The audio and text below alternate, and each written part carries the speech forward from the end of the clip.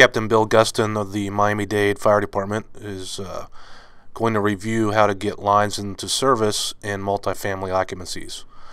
This is an outsider's perspective and maybe shows a couple tips or tricks or other methods that may not be something you have in your toolbox right now or something you've thought of. So just take a few minutes, review what he has to say and show, and maybe it'll help you become a little more proficient or give you some new ideas to practice and train with for use on the fire ground. Thank you. Hello, brothers and sisters of the fire service, and a special hello to my brothers and sisters on Palm Beach County Fire Rescue. I'm very proud to teach for Palm Beach County Fire Rescue. Our subject today is hose line operations for fires in multiple dwellings. These would be apartment buildings, condos, hotels, motels, buildings that are typically by height are not required to have standpipes. However, a lot of these same tactics apply for the lower floors of standpipe equipped buildings where we decide it's easier to stretch off the apparatus than to stretch from a standpipe. A little bit about myself. I was, until a few years ago, a resident of Palm Beach County, so I am familiar somewhat with your department, and I know what a world-class organization it is, and again, how proud I am to be able to teach for Palm Beach County Fire Rescue. I am a captain with the Miami-Dade Fire Rescue Department, a little bit south of here, and I've been there for 36 years. I've been in the fire service since, as you can see this young fellow right there, since 1973. So that gives me 41 years on the job, and yes, I'm still kicking because I love this job, I love this profession, and I love the people in this profession. And that's why I continue to work and why I teach. There's two key ingredients for having a successful operation in a multiple family dwelling, and that is size up and that is pre-fire planning. The time to decide the tactics and strategy to be used at a fire in a multiple dwelling is 3 o'clock in the afternoon during pre-fire planning, not 3 o'clock in the morning when smoke is showing and people are at the windows trying to get out of their building. You have to know before you go. You may not even know where to spot your apparatus until you actually get into the complex. When you have hallways that are this long, it's very difficult for you to intelligently fight the fire without any pre-fire information. That's why pre-fire planning is absolutely key in these buildings. Again, the time to choose, the tactics and strategy to be used is during pre-fire planning. Let's look at some considerations for a hose stretch that is specific to fires in multiple dwellings. The first is the location of the fire, which may not be readily apparent when you arrive. You may have to take some looking. Do not allow the police or civilians to do your size up for you. They could lead you into an area that, yes, there could be smoke showing, yes, there could be fire showing, but you could be hundreds of feet away from where you need to be. The path to the fire, which doorway, stairway, hallway are you going to use to reach the fire? What is the condition of the attack stairwell? Is it closed, enclosed? Can you use it in an area of refuge? Or is it full of smoke like a chimney? And understand rapidly how quickly a stairway can turn into a chimney by just simply opening a door to a fire floor that's full of smoke. Does the stairway have a well? In other words, can you stand at the bottom of the stairway and look straight up in an area that is large enough to accommodate a hose line? If you are, that's great. 150-foot section could take you as high as the 5th floor. What access do you have in the stairwell? We're lucky here in South Florida that most of our stairwells on multiple family dwellings open to the outside. Therefore, we can open that door and go directly from the apparatus into the stairwell.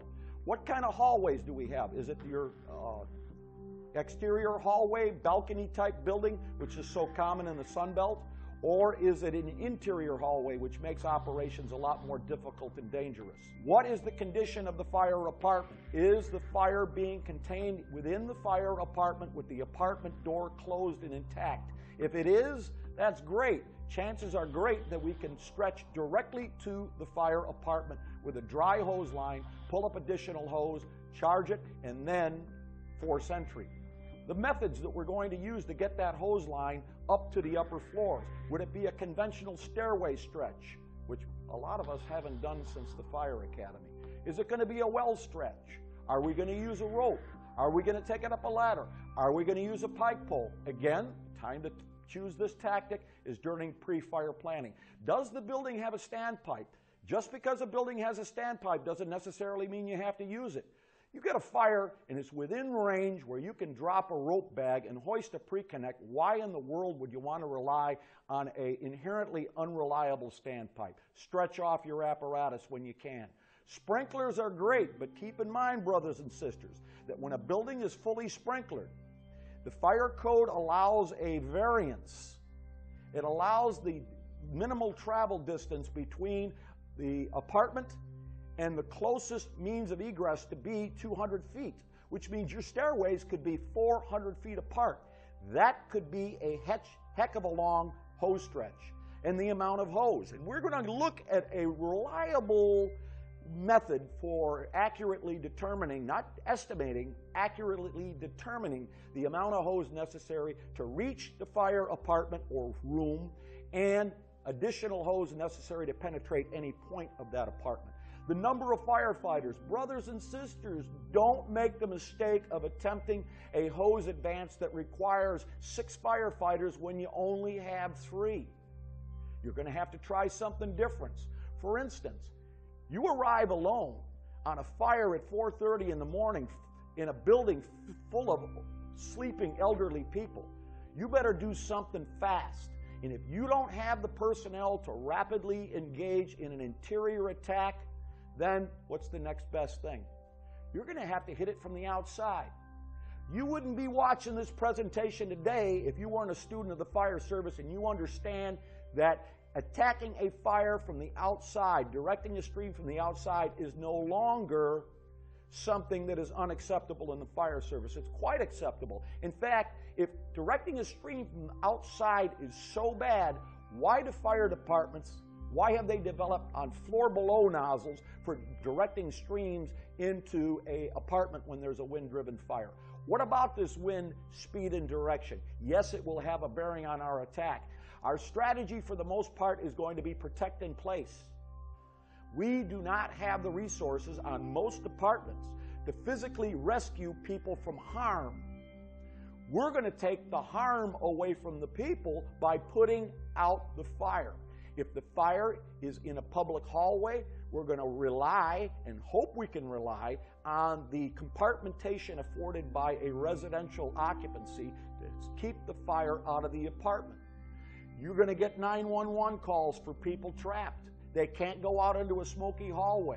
Are they completely safe in their apartment? No, they're not completely safe, but they're a heck of a lot safer in their apartment than they're going to be in a smoky hallway. Kind of get a kick out of this when a fire alarm goes off in a residential building full of old people. There's a fire in this building. Evacuate the building. Do not use the elevators. Well, that's real comforting to this gentleman right here in a motorized wheelchair. Remember that big city tactics require big city resources. Again, don't attempt a hose stretch or advance that requires more firefighters than you have, which means that your staffing may indicate your tactics. Maybe the best you can do with the limited resources you have is hit the fire from with a straight stream from below, throw a ladder up, and finish the job. Now let's make a distinction here between stretching and advancing. Stretching is what we do with an uncharged line, and you can stretch a lot of uncharged line with just a few firefighters, but once that line becomes charged, we're then advancing, and you're going to need a firefighter at just about every change of direction, change of elevation, every friction point. All right, the first type of building that I want to look at is very common in the Sun Belt. This is the exterior hallway building. See them all over South Florida. And we're going to say that we're within the range of a 200-foot pre-connect. In this case, an officer and firefighter will ascend up to the fire floor, right to the fire floor, and if it's just a second floor fire, reach down with a pike pole and lift up the nozzle. If you're above the second floor, throw the rope down, tie some type of quick knot that can be easily untied and tied. Try to bring the hose up underneath the railing to eliminate that severe possible kink that could occur when the hose goes over the railing. Here we're knocking a section of railing out. Here we're not, because we're operating in drilling in an occupied apartment. Now, you're going to be hoisting this hose at a reasonable distance upwind of the fire. And as we stretch towards the fire, be careful. Do not pass or stand in front of a window that could possibly vent. You're going to have to stop and then pull up enough hose to reach the fire apartment from that window, plus at least an additional 50 feet to hit any point in the average size apartment. You must secure your hose to the railing before it's charged. If it's not, you're going to end up with all your hose down in the parking lot. All right, sometimes you have to be meticulous if you have slippery hose and you're not able to secure a girth hitch behind a double coupling. Here we are, we're masking up, ready to go, est out, masked up, and ready to make our attack. Now, what if we're beyond the range of our pre-connect? In this case, when pre-connects fall short, one option is to stretch 2.5 or 3-inch hose. Now, I would not bring the gated Y up onto an exterior hallway. This almost turned out to be ugly. There's a department that configures a hose bed with a modified Minuteman so they can bring a 3-inch line into a courtyard, and at the base of the building, then they will lower down hose. In this case, this is going to require 2 companies. The company that's going to go up into the building, we're going to call them the firefighters.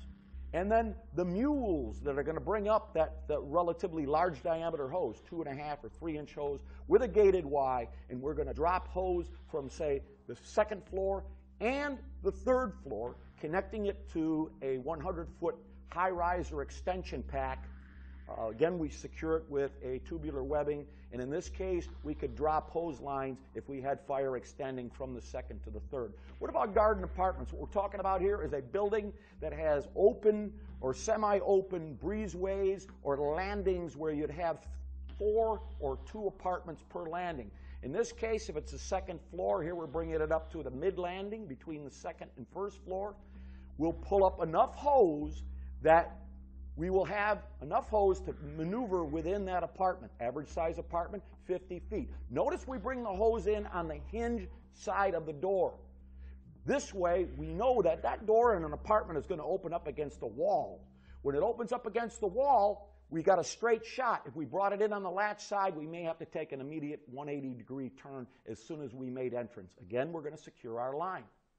Now, this is a Cleveland load or a coil load, where the hose is coiled around the nozzle. This is ideal for this type of application if you have adequate pressure and hose that is inherently kink resistant. Let's talk about courtyard apartments. You're looking at the fire, but you're not in the entrance of the building. The entrance of the building is remote from your apparatus. You're in a driveway or a parking lot. In this case, could you ladder an adjoining apartment? Take a hose line up a ladder, go through the adjoining apartment, out into the exterior hallway, walk your nozzle in 50 feet out to the door of the fire apartment. Secure it, charge it, and then make your entry. Again, the hose line is coming up the side of the building through an adjoining apartment, out into the public exterior hallway, and into the fire apartment. Okay, let's say that we've got an interior hallway building and it's dirty. It's full of smoke because the door to the fire apartment is open. In this case, these firefighters are playing it safe. They're taking their line up the stairs, through the adjoining apartment, down the public hallway, and straight into the fire apartment. Don't ever attempt to flake out hose line that is uncharged in a smoky hallway. You won't have your protection that you need, and you can't see what you're doing. Here, we're laddering an apartment, laddering the balcony. We drop a rope, we bring up our hose line. Now here it's a different apartment. Here it's a burned out apartment where we're drilling, but same scenario. Bring the hose line up, check the door to the public hallway. It's an enclosed hallway. The door is cool. We open up the door. Uh-oh, the hallway is full of smoke. In this case, we are not going to leave the refuge of this fire adjoining apartment unless we have a charge line. So we're going to pull up enough hose to A, reach from the adjoining apartment to the fire apartment, and B, enough hose to maneuver through the average size apartment, which is going to be about 50 feet. I realize this looks a little easier than it would be with furniture, and it is. We're going to flake out our hose. We're going to secure it with a tubular webbing. Then we're going to mask up, glove up, hood up, charge the line, flow the line before we leave the refuge of the adjoining apartment. We open up the door. We have the hose line secure. We make our way down the hallway. This is a 3-firefighter evolution. That is the nozzle man, the officer and the mule that is going to at first position himself at the door to the adjacent apartment, pulling the hose from the adjacent apartment into the public hallway. As the nozzle team moves down the hallway, as the nozzle team reaches the door to the fire apartment, they'll operate the nozzle on the fire. The mule will go back and grab the coupling back 50 feet from the nozzle, walk it up to the door up to the fire apartment. Now we have enough hose to maneuver through the average size apartment, and the mule can now take a position at the door to the fire apartment. So what you see here is nozzle firefighter, officer, and mule, which is working at the door position of the fire apartment. All right, this is a little different. What we're going to do here is we're going to use the Cleveland load. We pulled our pre-connect. It's uncharged. We unscrew the nozzle. We add either 50 or 100 feet of Cleveland load. In this case, preferably 100 feet. We make our connection. We charge our line. And we're ready to leave the refuge of the adjoining apartment. Now we're talking about interior hallway buildings. You're going to have to team up. I embrace the concept of the engine or a fire company teaming up with the medical rescue. That gives us a pretty potent firefighting force. Forcible entry tools, we're taking up at least 200 feet of hose. Even though we're not on a standpipe equipped building, we're taking the 200 feet of hose so we can extend off of a pre-connect or a gated Y. We first have to locate that fire, and then we will designate and evacuate the attack stairwell. But we first have to locate the fire. Now here this officer is taking a look from the refuge of a closed stairway down the hallway. This is another technique. This is where you're going to use a rope bag and you're going to proceed down the hallway. You tie off the end of the rope bag on the hinge of the enclosed stairwell door and close the door. Keep the smoke out of the stairwell. Now you've already familiarized yourself with the floor below. You see that the hallway is, let's say, 150 feet long. You know you have 100 feet of rope in your rope bag. So it stands to reason if you run out of rope in your rope bag, the fire has to be closer to the other stairwell because the stairwells are 150 feet apart. So you may have a choice. Connect another rope or wind the whole thing back up, go down to the floor below, and come up the other stairwell. If you find the fire, of course, close the door to the fire apartment. Now, in this case, would you be comfortable going down a hot, smoky hallway? Obviously, the door to the fire apartment is open, and that's why the hallway is dirty. In this case, are there other ways that we can determine the location of the fire? Yes. We've got a visual from the outside. Command to Engine 3, where the fire looks to be 60 feet from the Charlie Bravo corner. Okay, now we've got an idea how much hose we're going to need to reach that fire. What about if the fire is in apartment 555? Could we look at apartment 455, find 455, chances are it's directly below 555. Brothers and sisters, most of us are on departments that do not have the staffing or the hose bed configurations that lend themselves to a conventional stairway stretch. In other words, laying hose up the stairs, laying it on the treads. Let's look at some alternatives. Could you drop a rope from a window? Where are we going to hoist it? Could we hoist it directly to the fire floor? Yes, you could, under two conditions. One, the hallway is clear. The door to the fire apartment is closed. And secondly, that the window is at or near the stairway. So if you get into trouble, if you run out of air, you follow the hose line back and you're by a stairway. That's very important. Otherwise, you're going to follow the hose line back and you're going to have to jump out the window. If the fire apartment door is intact, bring the hose line up to the door to the fire apartment, bring up at least 50 feet, tie off your line, charge it, and then you'll make your attack. Could you do the same thing with 2.5 or 3-inch hose? Yes, you could, but you're going to have to pull up at least 50 feet of hose. Remember, it is critical in this situation to control that door and do not open that door until you've flowed the line, you're hooded up, masked up, gloves on, ready to go, and all occupants and non-combatants are off that floor. Because when you open that door, it's gonna get ugly. Well, that's about all the time that we have for today for this presentation. You know, we just scratched the surface on this subject. This is a small portion of a much larger program. I'd like to come back someday and we'll continue it. Just remember, brothers and sisters, how critical it is, your secret to success, your ingredients for success with fires in multiple dwellings is extensive pre-fire planning and size up. You gotta know before you go. Thank you very much. God bless you and may He keep you safe in our most noble profession.